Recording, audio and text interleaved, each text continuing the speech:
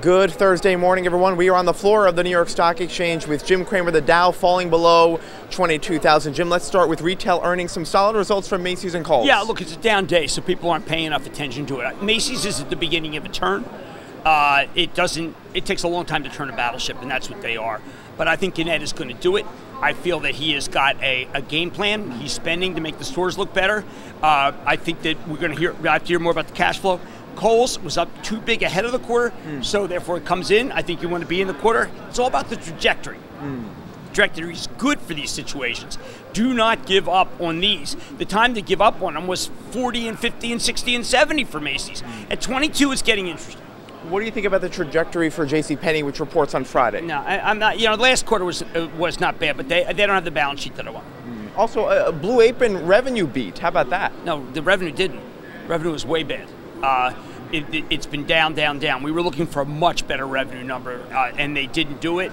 And they also, by the way, the revenues have declined quarter over quarter rather rapidly. There's just no there. Everyone's still holding their breath, though, for Amazon's meal kit service. Well, I mean, I think Amazon, when they finish the tie-up with Whole Foods, that will be the coup de grace for Blue Apron. All right, another IPO, Canada Goose had a nice quarter. Yeah, no, Canada Goose is one that we like very much. This was not a consequential quarter, and yet they still did well. This is an outfit that hasn't even gone international yet. They offer great value. We've been behind it from the day it came public when no one else was. We're standing by it. And Jim, you spoke about Cimarex Energy on your AAP call yesterday, which was fantastic. Thank you. But the earnings call took place during it. So what did you learn from the earnings call? I learned that they put on a clinic, too. What they did was basically tell you, listen, we're not going to just give you these ridiculous projections from one well. You do a parent well, then you do many other wells, and then you find out how well things are going. They're spending within their means. They've got unbelievable properties. They are the only ones that got production up and cost down. That's why it's the best of all the Permian. All right, Jim, on Squawk on the Street, you talked about Chicago Bridge and Iron. They cut their dividend. I'm very concerned about CBI and their balance sheet. They're involved with some projects that are really nuclear projects. They bought Shaw, was a disaster. They're involved with some big overruns in LNG. They are, what I would tell you, still in the danger zone. All right, Jim, you have a really interesting play for millennials, Live Nation, as you're talking about real money. Yeah, Live Nation is a company that, if you want to reach millennials and you're a sponsor, the best way to go is to a concert. Even better than sports, by the way. I think that those ratios of how much they put in sports versus how much they put in concerts is going to change. This was a breakout call. Michael Rapino's been doing this stuff very quietly. No one's been paying any attention to him. Suddenly at 40, they're paying attention to him. Keep an eye on that stock. It's a good one. All right, and then staying with millennials, we have Snap reporting results after the bell. Yeah, I mean, look, Snap blew it. Maybe they can make a comeback. Maybe they can't. But a lot of millennials are buying the stock because they like the product. I mean, what do you think of that strategy? Do homework.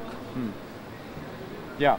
Let's also talk about Goldman Sachs. They're unveiling a personality test for interns. What did you think of that? Yeah, I mean, look, Goldman Sachs was always the hardest place to get a job at. It took me 5 different times to come down to be able to finally get to the point where they offered me a job. This would be easy if they did that. I mean, I think that the personality tests are, it's a little silly.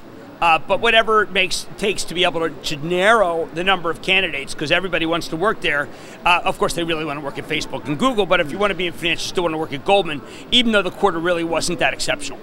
All right, Jim, it is a big day for your dog, Everest, NVidia reporting earnings. It's very big, and obviously if they miss, I'm going to have to trade the dog in. I can't just rename him because it's going to start getting his head to spin. NVIDIA's down ahead of the quarter because of the overall market. Maybe some deep in the money calls. If they do miss, you will get wiped out. I don't have a feel about whether they should make it. I do know that I like Intel very much, but NVIDIA's got the right chips for everything. Jensen Huang is a genius. I have said that you want to be long this long term. If you want to play the quarter, fine, buy half, and then buy half if it comes in. All right, if they beat, does Everest get a treat? Oh, yeah. I may actually give him a stick, a ligament, a cow ligament. I've been giving him these fish sticks lately. He's not crazy about them. He sniffs them. Sometimes he takes them, sometimes he doesn't. He always steals one of my shoes and buries it. I always get mad at him. I will let him bury both shoes if he beats the quarter.